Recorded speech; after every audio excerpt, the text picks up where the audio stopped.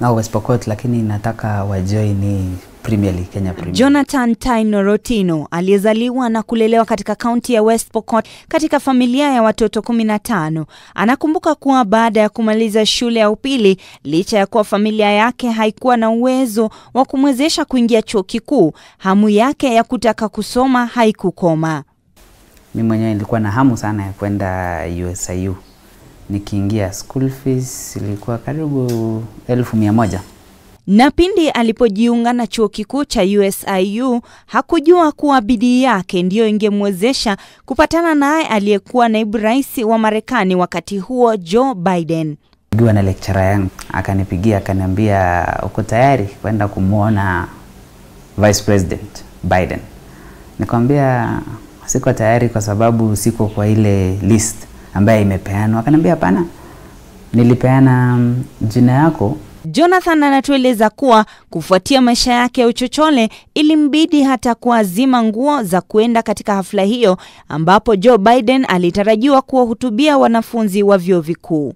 Nakumbuka alikuwa na shati moja nyeupe na ilikuwa chafu, so nilikimbia hiyo usiku kuosha hiyo nguo, na kwa mapicha ambazo mnaona hapo nilipiga na Biden, hiyo sweater nimevaa light blue na tie ilikuwa za kuombwa. Na katika hafla hiyo, anapopata tu fursa ya kumzungumzia Joe Biden, haya ndiyo aliyomwambia.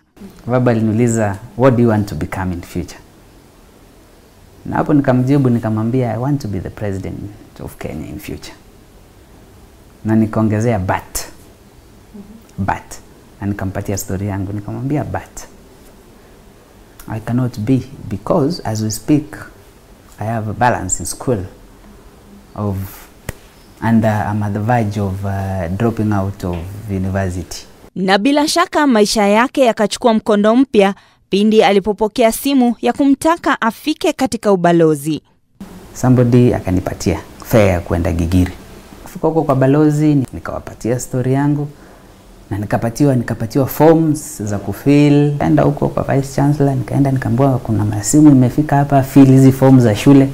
Wamesema kutoka leo the US government will take care of your school fees.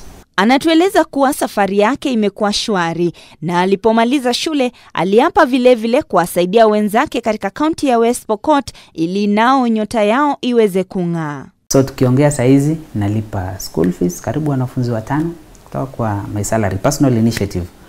Alafu pia nimeamua kuempower vijana kupitia michezo. I have a football team in West Pokot inaitwa Tino FC. Na baadaye alipata fursa ya kufanya kazi katika shirika hili la kibinafsi ambapo mwajiri wake anatueleza kuwa Jonathan amekuwa mfano bora haswa kwa vijana wengine.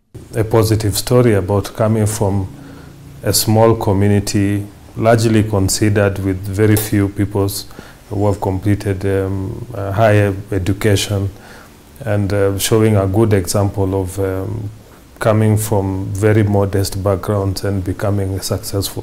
Nia yangu ni kwamba nitaenda kwa inauguration, niende ni sherehekee kwa ushindi wa Joe Biden, na pia nikipata nafasi kumwambia sasa face to face asante kwa chenye alinifanyia.